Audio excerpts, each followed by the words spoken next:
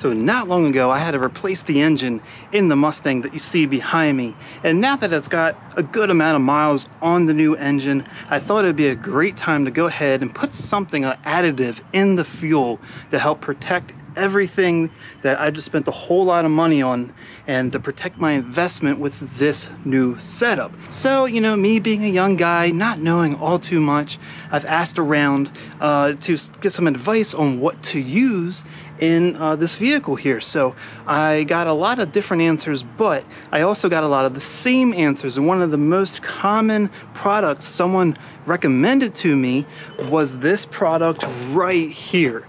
So good old Seafoam. This product has been around a long time, longer than you and 3 times as long as me. And I thought this was going to be a great product to use to help protect my new engine. So on the back of the can here, you can go ahead and see it says Seafoam Motor Treatment is a blend of cleaning and lubricating petroleum ingredients that can be used safely in all types of 2- and 4-stroke gas and diesel engines. So it'll definitely work in my application. And the directions say use 2 or more ounces per gallon. So I was like, I spent all this money on a new engine. I really want the most protection. So if it says 2 or more, I'm like, well, I guess it couldn't hurt just to put a whole gallon in the gas tank. So that's what I'm gonna do. I'm gonna go ahead and see what happens when you go ahead and put 1 full gallon of Seafoam in the gas of this 2020 Mustang with a new engine. We'll go ahead and do before and after tests to see if there's any difference, and we'll see if there's a reason why Seafoam has been around for as long as it has. Let's get into it. So I'm about to go ahead and pour the Seafoam in the gas tank, but I gotta go ahead and do something. So the unfortunate part is with these newer Fords and the capless gas filler that they have, you know, they give you these little puny funnels, and they expect you to, you know, make this work. But unfortunately, this small little white funnel just does not get the job done. It barely fills the hole, and it just ends up making a mess, and there's just a lot of disappointment when using this funnel. So you have to kind of back it up with something like this. I got this really big, long black funnel here that does a much better job at filling in the hole and making sure that you get all the liquid where it belongs. So you kind of have to just double up like that, and then that's how it gets the job done. You know, that little white one only goes so far. With the big black one, it's so much easier to get things where it's got to go. Well, here we go. I just want to show you that this has not been tampered with. Pop the cap off here, and you can see that the, you know, little protector seal is still there. I have to pull it off, so I'm gonna do that real quick on camera.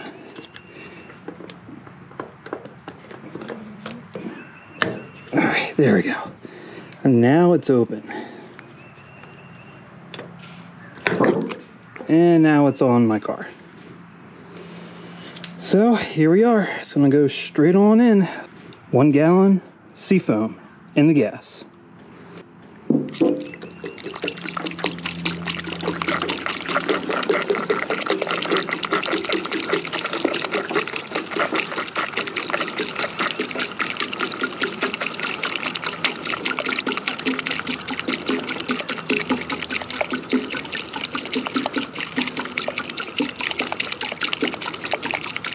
This might take a minute. Just want to make sure I show, you know, I just want to make sure I show this whole thing pouring straight in so you can believe me.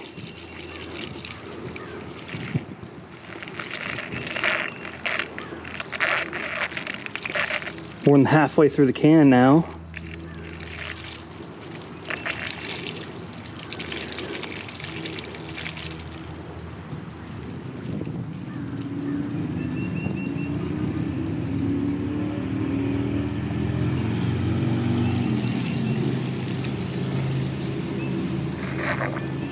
And there it is, a whole gallon of Seafoam.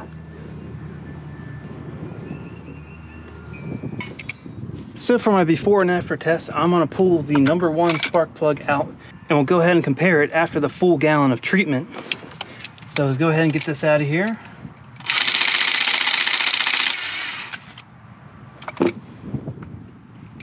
All right.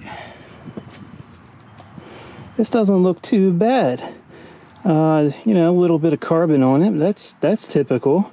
So I think we have a great start here. So we'll go ahead and throw this back in.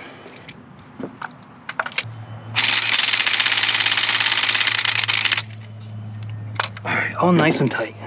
Well, it's all in the tank, so I guess we can go ahead and give it a start here. So see what it sounds like. Whoa! Sounds pretty good. Sounds a little louder than it normally does. Wow.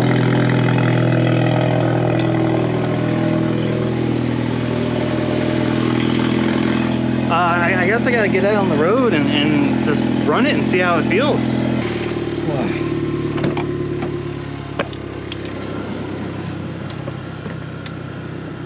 All right, ready to set sail. And before I drive, I want to go ahead and say that the gas gauge is about half. So this is a super concentrated blend of the fuel left in the vehicle and the gallon of seafoam. So I guess we're gonna see what happens. Some people said that, you know, it helps restore power. I mean, the car's been feeling a little sluggish lately. I've been trying to keep up with some other cars, and you know, it just has been falling behind. So I'm hoping maybe this will help, you know, just clean it out a little bit and give it the extra pep it needs to you know, keep up with those other cars. I mean, so far it just seems to be running perfectly fine and normal. It isn't running any different than it normally does. Now we see here, it runs pretty good, I guess.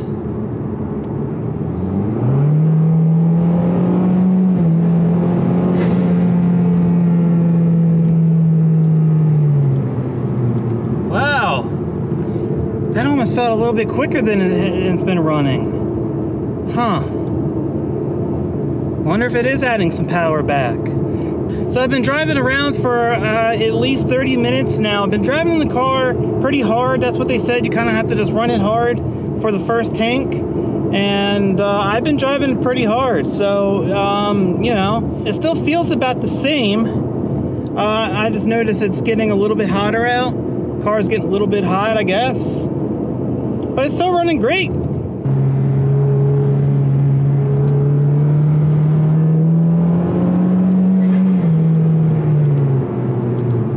It seems to be making a little funny noises now, but it still feels good. I don't know what the funny noises are. Oh yeah. Oh, I feel like this could take out a Mustang GT now, no problem. And then he said, why would I waste my money on a 4-cylinder? Because you don't need to waste your money on a V8? Simple as that. I'm gonna get into it again. What was that? It just like got really loud all of a sudden. And a warning came up on the dash. Rattling noise going on. I can hear it like over there. I don't think it's anything wrong with the car. Like I said, it's a brand new engine, so it shouldn't have any problems regarding that. I guess I'm gonna get the car back home, and we'll go ahead and check the spark plugs, see how they look. Let's see, you know, what the whole gallon of seafoam has done. So I'm almost home, and the car's definitely running a lot worse. It keeps throwing these error codes. I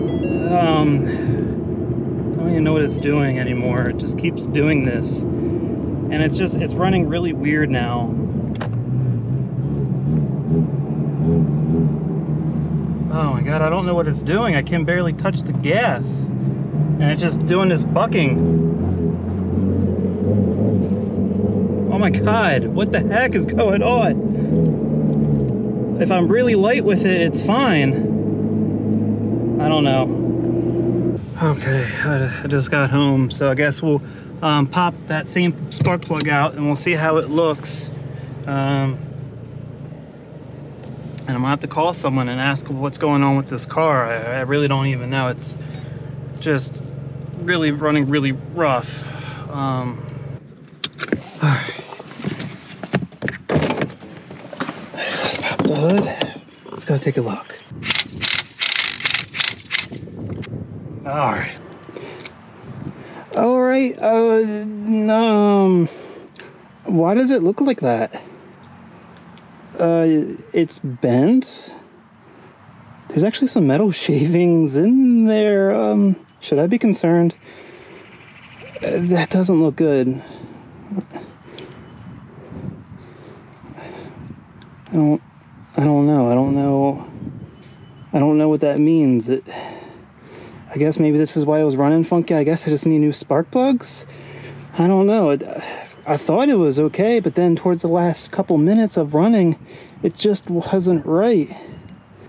Well, it can't be the seafoam, right? Seafoam wouldn't do this. I just spent $8,000 having this engine replaced by a Ford dealership. I can't have any problems with this one. They told me this is what I should be using. I asked around a lot. Oh boy. So I just got off the phone with the techs at the dealership, and they were like, why would you do that? And I told them, you know, I was just trying to protect the new engine they put in. And they said that was not a good idea. They said I possibly damaged the new engine. So I don't even understand how. These Fords must be that weak, I guess. I don't know. There's no way it should have happened. So my conclusion is, Seafoam sucks and Ford suck. To save yourself trouble, don't buy a Ford, don't use Seafoam, and I guess you won't have any problems. So I guess that answers the question on what happens when you put a whole gallon of Seafoam in the gas. Don't do it.